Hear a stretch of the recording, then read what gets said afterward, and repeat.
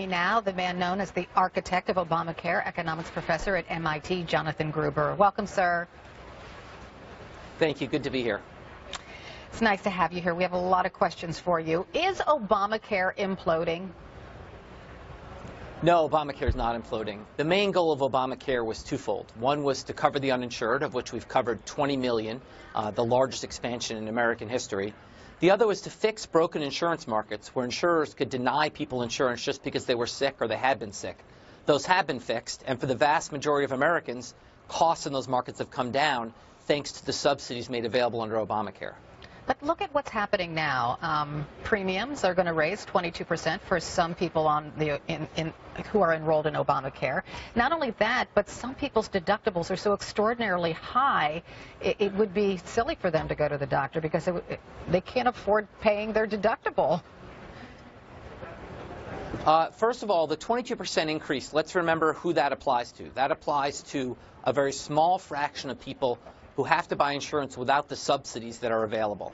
85% of people buying insurance on these exchanges get subsidies. And for those people, this premium increase doesn't affect them. Now, for those remaining people, that is a problem.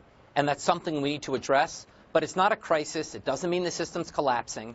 And most importantly, it doesn't affect the 150 million Americans who get employer insurance who have actually seen the premiums fall dramatically relative to what was expected before Obamacare. Okay, so let's talk about how exactly you can fix Obamacare. And I just need you to be specific because I think people really want answers. So Hillary Clinton says she can fix Obamacare. So what would one fix that would drive premiums down? Look, once again, there's no sense in which this has to be fixed. The law's working as designed. However, it could work better. And I think probably the most important thing experts would agree on is that we need a larger mandate penalty. We have individuals who are essentially free riding on the system. They're essentially waiting until they get sick and then getting health insurance. The whole idea of this plan, which was pioneered in Massachusetts, was that the individual mandate penalty would bring those people into the system and have them participate. The penalty right now is probably too low, and that's something I think ideally we would fix.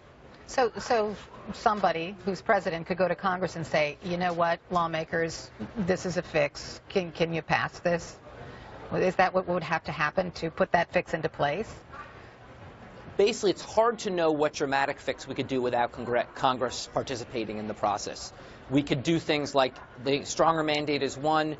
We could do things like increasing the pressure on states to expand their Medicaid programs, a horrible act of political malpractice where states have left millions of people of their lowest income citizens uncovered. We could do things like that, but a lot of that would involve congressional participation. It's hard to know what you can do just on your own as a new administration.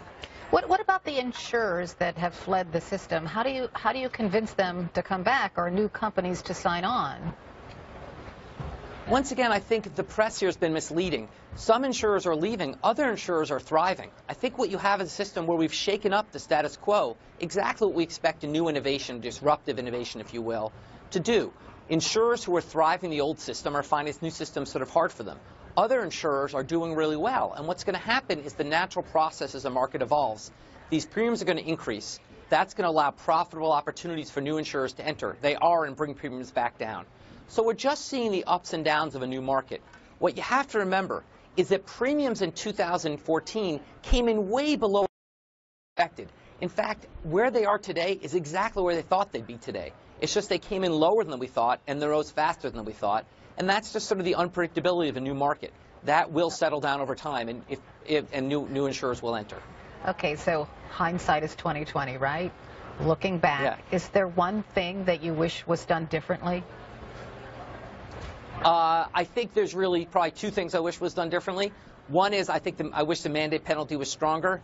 The other, I wish the federal government had done more to get states to expand their Medicaid programs. I think that this is a fundamental flaw in our system, that states are leaving so many citizens uncovered, and citizens who are sick, who are coming into this exchange pool and making it more expensive. So realistically, you know, after the next president is put into office, what do you think will happen with Obamacare?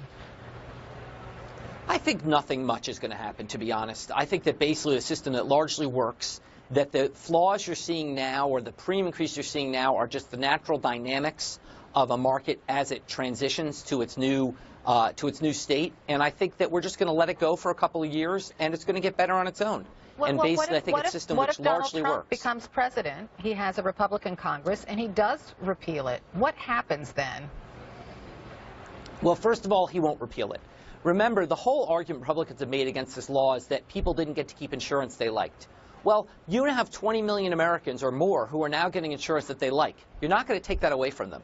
And let's be clear, there is no replace. There's only repeal.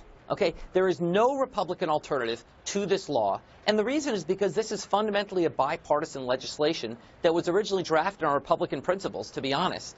And so there is no Republican alternative. So his repeal and replace is just repeal and leave people uninsured. That's not going to happen. All right, Jonathan.